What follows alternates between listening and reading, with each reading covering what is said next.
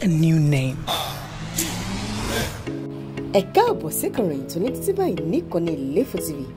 Bá ti máa mú wá fún yín láti ọ̀dọ̀ olórí Aderonke ẹni ìtàn Ògúnwùsì, olùdásílẹ̀ Adire Oòduà Textile Hub.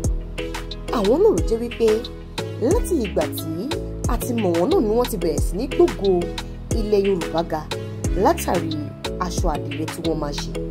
Wọ́n sì ti fi iṣẹ́ yìí kọ́ ọ̀pọ̀lọpọ̀ àwọn obìnrin. Àwọn tó ti rò wípé bíyá ìgbà ti tó fún àwọn, olórí dá ìgbà padà fún wọn látàrí bí wọ́n ṣe fi iṣẹ́ ọwọ́ lé wọn lọ́wọ́ ìyún ṣíṣe àdìrẹ.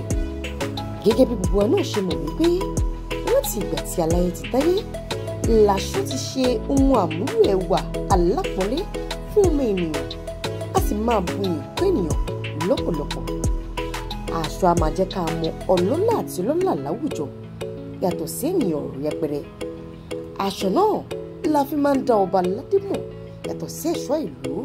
Bẹ́ẹ̀ gẹ́lẹ́ ló wá rí o, nítorí pé olórí Aderonke Ògúnwùsì wọ́n gba àṣà yìí, wọ́n sì fi ń gbé ògo ilẹ̀ Yorùbá ga. Bó tiẹ̀ tilẹ̀ jẹ́ wípé ìlú Ẹ̀gbá náà ni wọ́n ti bẹ̀rẹ̀ sí ní ṣe aṣọ àdìrẹ tá a ti mọ̀ wípé aṣọ kan wà tó ń jẹ́ àdìrẹ. Ṣùgbọ́n èyí ò wá dí olórí Aderonke lọ́wọ́ láti má gbé ògo àti àṣà yìí ga.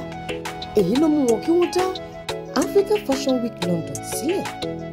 Fashion Week London mentoring scheme for Black students in the UK in collaboration with Northampton University. Our devotion to empowerment extends to the Adire Textile Training and Production Hub in Ile-Ife. The hub empowers women and youth and gives them grants to learn Adire making skills. We have trained over 1,000 women for free. Wow. Thank you. And taught them how to make the indigenous handmade Adire Textile Hub, Adire Textiles. Imperial Majesty, the Ooni people, advocating for the rights of the girl child, advocating for rights of women in Nigeria. Thank you. Supporting victims of trafficking and modern day slavery, and empowering them with educational and entrepreneurship rights. In 2024, we aim to partner with universities in the UK to bring fashion students from Africa for top-up degrees with universities in fashion.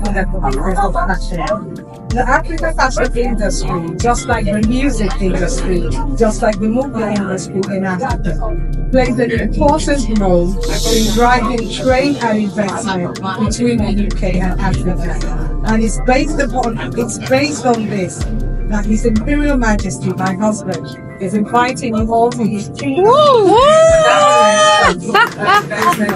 Thank you.